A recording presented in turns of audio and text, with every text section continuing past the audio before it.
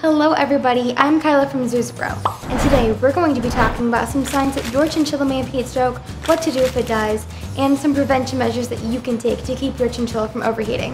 Before we start, make sure to come check us out. We have tons of high quality products made by pet lovers just like you. Check out the link in the description below to get 10% off your first purchase with our special YouTube viewer code. Alright, let's get started.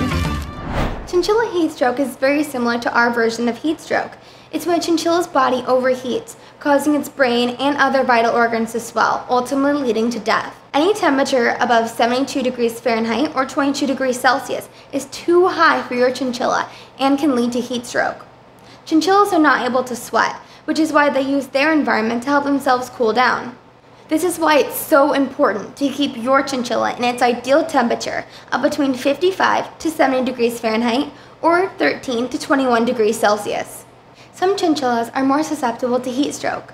Your chin may be more susceptible to the heat if they are under a year old, over 15 years old, have a prior health condition, or have a larger size, or have very dense fur. If this sounds like your chinchilla, make sure to house them at the proper temperatures. Luckily, there are some universal symptoms to tell whether or not your chinchilla has heat stroke, so you can act right away. If your chinchilla is lethargic, drooling, unconscious, has rapid breathing, or has red or pink ears with bulging red veins on them, then your chinchilla is most likely suffering from heat stroke. Different colored chinchillas have different colored ears, so if your chinchilla has black colored ears, then they will not present with red colored ears as a symptom of heat stroke.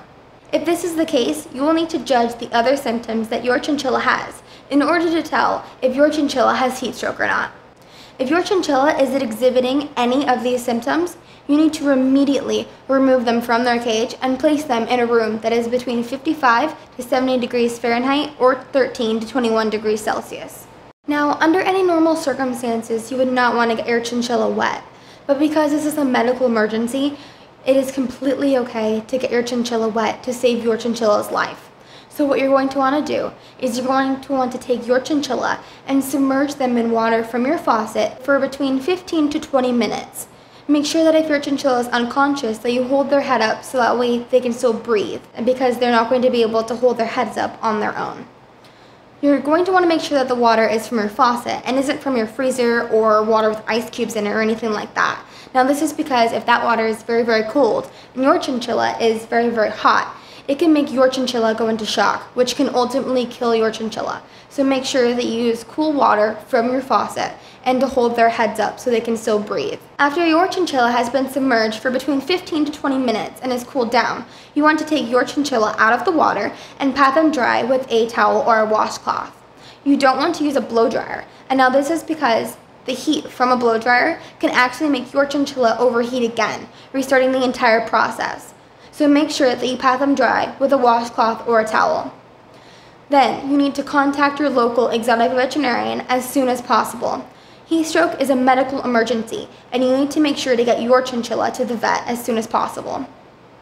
If your veterinarian cannot see you for a couple of hours, you need to monitor your chinchilla closely, because if they start exhibiting signs of heat stroke again, you need to make sure to repeat the process and cool them down, so that way they do not die. While no one expects heat stroke to occur, there are some steps that you can take to help prevent it from happening. What you can do is when transporting your chinchilla to and from your home, you can make sure that the vehicle has air conditioning and to keep your chinchilla's carrier away from any heating vents located inside of the vehicle. Next, when you have your chinchilla home, make sure to place your chinchilla in an ideal temperature of between 55 to 70 degrees Fahrenheit or 13 to 21 degrees Celsius. Next, make sure to place your chinchilla's cage away from direct sunlight, heaters, and heating vents located inside of your home. Another prevention technique that I personally use is to place a cooling stone inside of my chinchilla's cage. Cooling stones will be able to help your chinchilla because it can go on it when it feels too warm and will help to cool themselves down to prevent them from overheating. We feature cooling stones on our site, and the link can be found in the description below. Lastly, make sure to not use an exercise ball.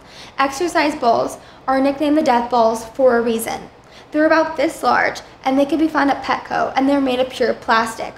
Not only is it bad and can break your chinchilla's back if they run around in it, but they can also overheat within minutes because they're not able to get to a place to cool themselves down, and they overheat themselves while exercising in the ball.